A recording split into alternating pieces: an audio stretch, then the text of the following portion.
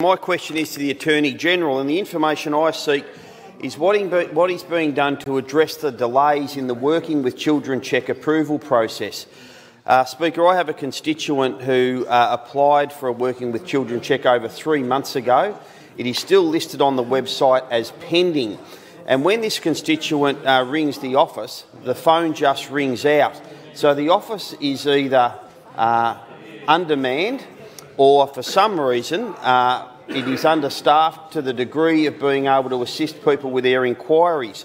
So I would please ask for the Attorney-General to explain what is being done. This constituent is not the only person who's experiencing these delays. It's cost them job opportunities. They've missed out on the ability to go back to work, and it needs to be addressed as a matter of urgency.